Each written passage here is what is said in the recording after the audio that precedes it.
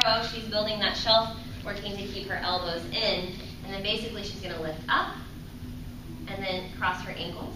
And it's called shoulder pressing pose because she's using the strength of her legs to squeeze her shoulders in to gain strength. So that's shoulder pressing pose.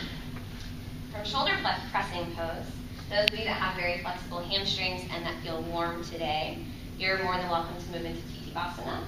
So it's the same way to get into it. So coming down to her squat, lowering her hands back behind her, and then building that shelf again. Starting just like she did in shoulder pressing pose, but then extending both of her legs out.